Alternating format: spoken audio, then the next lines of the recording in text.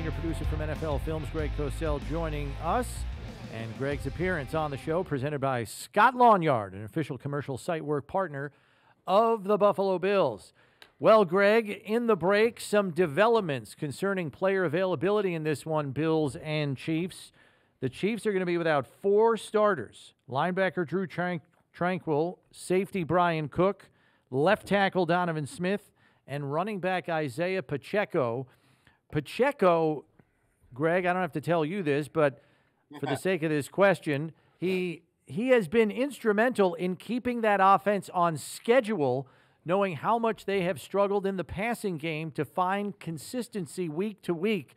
How much could his absence mean in trying to keep that offense on the rails? That's a great point, Brownie, because the passing game has been very up and down. Pacheco has been a real sustaining element for this offense with the way in which he runs. He is your classic sustaining back, the kind of back that when it's blocked for 3 or 4, gets 7 or 8. He's physical. He's a tempo setter. He's that kind of back. So he's an attitude runner. And when pass games are struggling and you really want to line up and try to move the football, you like to have an attitude runner. And he's that kind of back. Edwards-Helaire, who I assume will be his replacement, is not that kind of player.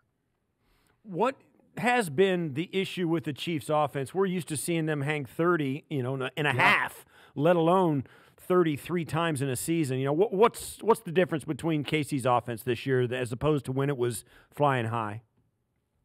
I think there's a number of factors involved, Steve. I can't get into Patrick Mahomes' head, but I will say this. I think, it's funny. Let me preface it this way.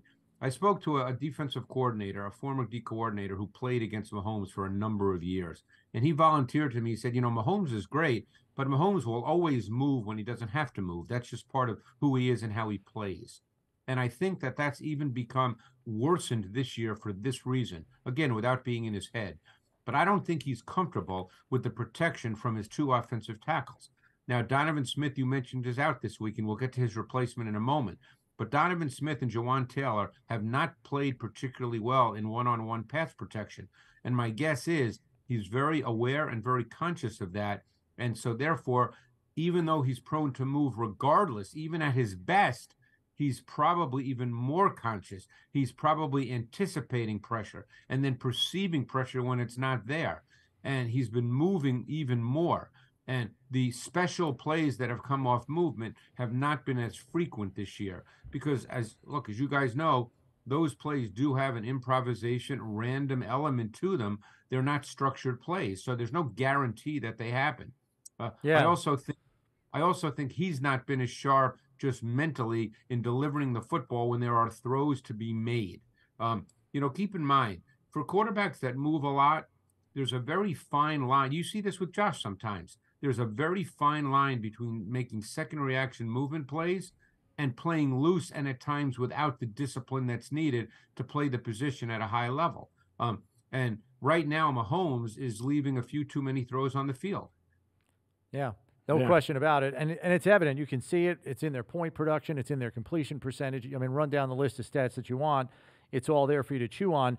What is ironic is Josh Allen and Patrick Mahomes, their 2 offenses are first and second in sacks allowed per play. So they're not getting these guys on the ground. The Bills' offensive line has been exemplary this year from a pass protection standpoint. You can't say the same for the Chiefs.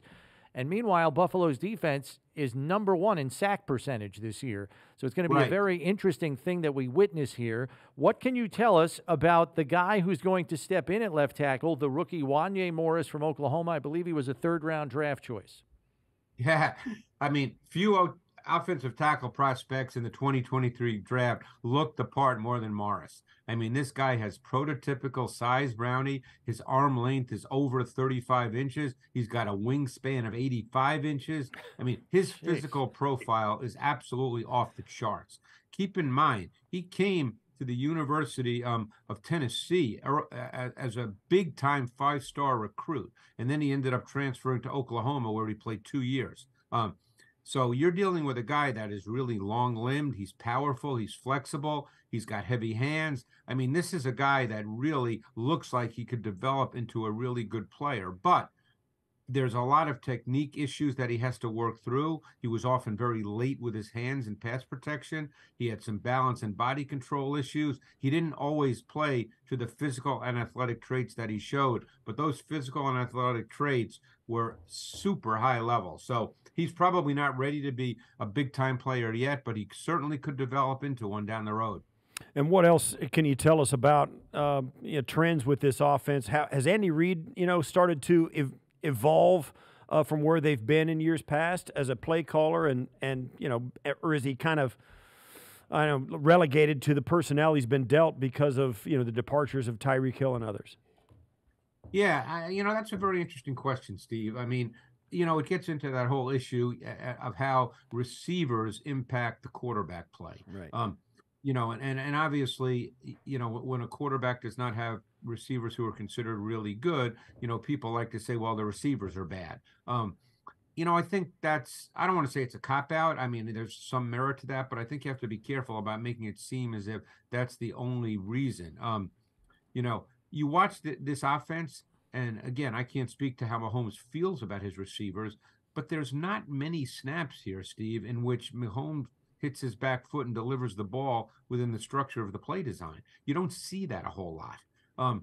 So now you become overly reliant on second reaction movement plays. And there's no question he can make those plays. And could he make 5 of them this week and be phenomenal? Sure he can. That can happen any given week. We know that.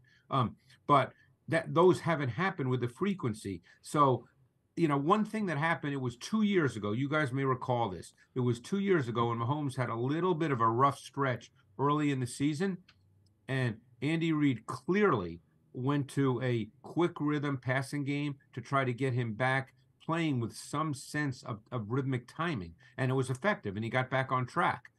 So we'll see if that's something that they, attempt to do. Don't forget this year. I mean, it's really been interesting about the Chiefs, and I'm not sure a lot of people are aware of this. Mahomes has the second most passing attempts of 10 or less air yards in the NFL this year. They are not throwing the ball even at the intermediate levels, much less down the field. Let's flip it over to that Chiefs defense, which is playing very well and is probably the strength of their team now. Third in the league in points allowed. They're up in the top 5 in sacks. They play a very physical brand, particularly at the cornerback spots, jamming guys at the line of scrimmage. They like to beat up people's receivers. What is your assessment of their physical style of play and the way Spagnuolo has them executing? Well, I'm glad you mentioned that, Brownie, because that to me is a critical piece. Coach Spags is a big believer in press. He does not want to give in today's NFL with so much quick game, so much timing and rhythm with the ball coming out in 1.5, 2 seconds. He does not want to give those quick throws, those easy throws. So he believes that you disrupt by playing press, and that's his belief. They've been very, very good at it. Obviously, they made a big change this year where McDuffie has moved in and become the slot corner, and Snead stays outside. And McDuffie is a physical, competitive guy. He's very good in the slot, and Snead is one of the better corners in this league. And they're really good up front. I mean, that's where they're really good. They're very deep. They have a lot of good players, and they have players who are multi-positional. So, Jones can line up inside or outside. He's lined up outside more this year than in previous years. Dana, 51, line up inside or outside. Karlaftis can line up anywhere. Omenahu can line up anywhere. So they have a ton of positional flexibility and versatility up front, and it's, they're a difficult team to play against. How does the Buffalo Bills offensive line match up? They have played extremely well. They've played with 5 guys across the board, the same 5 all through the season. We noticed this last week. The Bills, their guard play has really been upgraded this year from a year ago. Yep. How does that matchup work and look to you, particularly since the Bills, at least under Joe Brady, have started running the football really well? Yeah, and I think that has, to me, that's been critical. And to me, the next step in the evolution of this offense is to match the run game and the play action pass game even more. And then I think you really have something. But, we've talked for a number of years that they just needed to rely on the run game more and more volume. It can't be Josh Allen all the time. And I think they played exceptionally well in their last game against an Eagles defense that has a lot of good players up front. So that to me is where you could argue in this game the rubber meets the road, because this is a difficult defensive front to play against with the Chiefs, and the O-line's going to have to be strong, not only strong in pass protection, but strong in the run game. They're going to need to run the ball to some degree. That doesn't mean they need to run for 175 yards or have 40 carries, but when they do run, they're going to need to have some success. It's a very difficult defense to play on 3rd and long. Now, that might not sound like a brilliant statement, because no defense, obviously, you don't want to be in 3rd and long anytime. But Spags is a master on 3rd and long with all his late movement, all his disguised looks, and all of his pressures.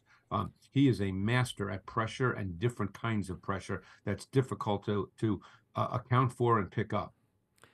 And knowing that the Bills' run game has seen a spike over the last 3 weeks, averaging 165 yards a game, it's not just that. I mean, Joe Brady has broken some tendencies of late, too, here, Greg, because they're 495 yards the last 3 games, second most in the league behind only Pittsburgh, and then they've led the league in rushing first downs over that stretch, number 1, and then they're 3rd in rushing 3rd down conversions. When it was 3rd and 3, this team was throwing the football.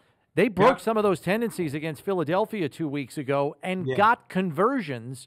What does that do for an opposing defensive coordinator when they see tendency breakers like that in the previous game before they play an opponent? What is Spags thinking when he sees stuff like that? Well, that changes the way you might go about playing 3rd and, let's say, 2 to 4, because one thing that we've seen, and this has been a little league wide, Brownie, one thing I've noticed watching tape is it used to be if it was, let's say, 3rd and 4 or less, and Steve can certainly know this, is that it was almost 100% man coverage. We'd immediately say, oh, that's a man down. But defenses have started to play a lot more zone in 3rd and shorter yardage situations. And it'll be interesting to see if that's what Spags may do, because basically on 3rd down you get 4 coverages from the Chiefs on 3rd down. You get cover 2, you get 2-man, you get cover 1, and cover 1 robber. Now those are all situational depending on the down and distance, the field location, but you're going to get one of those 4 coverages on 3rd down. Now, he may change the way he wants to play that, given what you just said, Brownie. And by the way, I love the fact that they're doing that, because, again, you know how I feel. I love Josh Allen, but it can't be him. You can't rely on him, although he was pretty damn good against the Eagles. But you can't just rely on him for everything. Yeah, and you're right. If you get this game does come down to it, and I want to ask you, and now it used to be a man down because you wanted an extra guy to be able to go into the box to stop the run game on a 3rd and 2 when they actually get it. Now teams are so good at stopping the run and so disciplined that they feel more comfortable being able to drop a guy out and cover up a quick throw. What is the trend, do you think, now? Is it still – where's the line of demarcation, I guess, is my next question. Yeah, I think you're seeing – I think the reason a lot of teams didn't play, zone on 3rd and short is because there's always a void, and they just didn't want to give up, a quick 40-yard throw into a void in a zone. Right. Now, obviously, when you play against the Josh Allens of the world, you also have to be careful about playing man, because unless you're going to spy or unless you're going to do other things that go along with playing man, because, you play man and start having everybody turn their back with receivers, you run receivers off, and he runs. And he gets a 1st down. I mean, look how well he ran the ball against the Eagles. And he's obviously a master at that. That's his deal. He's really, really good, maybe the best in the league at it. So it's hard to say what Spags might do in those situations, but just to make the larger point that Brownie was making, I think it's a really good thing that the offense has become less predictable on 3rd down in those kinds of situations. There's more to have to deal with for a defensive coordinator. We know that Tranquil is out for this game, and Cochran had to step in for him last week, a far more inexperienced player than Nick Bolton, who has a chance to come off of IR and step right back into the lineup at middle linebacker.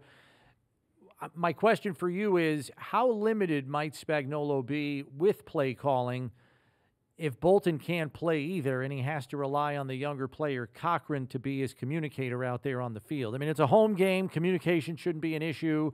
You know, all of that. Well, maybe it will be, actually, because the crowd will be noisy. But anyway, I guess what I'm asking is, if Cochran has to play, does it limit Spagnuolo in the calls at all, counting on him to read it? That's very possible. The other thing I'd add to that is Brian Cook. Okay, he's out as well, correct? Yes. Yes. They are a heavy dime team. They play almost 30% of their defensive snaps in dime, 6 defensive backs. And the dime has been Reed, Cook, and Edwards. Okay, now with Cook out, they have Connor. Connor's been playing sort of in their big nickel, but Connor could, if they want to continue to play dime and stay with what they've done, not just this year, but even in previous years under Spags, then you could see Connor as the third safety in dime, but he hasn't played in that role. So now you're going, you're reaching into the depth chart and you're putting someone in a position that they've not been asked to play this year. So, or they stay nickel, in which case they're going to do things on third down that they also haven't done much of this year. So, we don't know the answer to those questions because we're not in their meeting rooms, but it's going to be different for them. And who is the dime linebacker typically? Is it Chanel or is it somebody? The dime linebacker was Tranquil. Oh boy. Well, yeah. So I'm wondering who that's going to be now too. Because the dime linebacker was Bolton and then it was Tranquil. So, my guess is it'll be Willie Gay. Okay. Yeah. Yeah, they got some juggling to do on that back end there. That's why I'm kind of intrigued by it. There is a chance, Greg, that Dawson Knox comes off IR and returns to the lineup this week. Obviously, that would afford Joe Brady the opportunity to diversify the offense even further. As he comes off wrist surgery, practiced all week. He is listed as questionable, but Coach McDermott said he has a good chance of being activated for Sunday. What kind of changes could Joe Brady, implement with him back in the fray? Well, here's what I'd love to see. Let's remember that Josh Allen's had great success against the Chiefs defense for the majority of his career. And some of that success, I even went back and looked at last year's game, and they had some success out of base personnel on first down. That might be a good way to attack this defense. Get them in base. Maybe Cochran's on the field. You get the 3 linebackers. You get Chenal, who's more of a box linebacker, and he was a pass rusher at Wisconsin. So he's not really an athletic linebacker outside the box area. Maybe you get them in their base. You line up in 12 personnel. You throw the ball on first down. That might be an opportunity, to have some explosive plays. I remember last year they hit Diggs for over 30 yards on a first down, and I believe they had Gilliam in the game at the time. But, you can certainly do that with 12 personnel. Good stuff. Thanks, Greg. Greg, thanks as always. Appreciate the time. We'll catch up with you next week, and we'll look for you on the matchup show. Are Bills Chiefs a part of a specific segment or no? They are indeed. They are in the show. Hey, it's one of the big games. One might say that this is kind of an important game for the Bills. What do you say? Just a little bit. Yeah, it could be construed as important, yes. All right. Thanks, Greg. We'll catch up with you next week. All right, guys. Appreciate it. Thanks.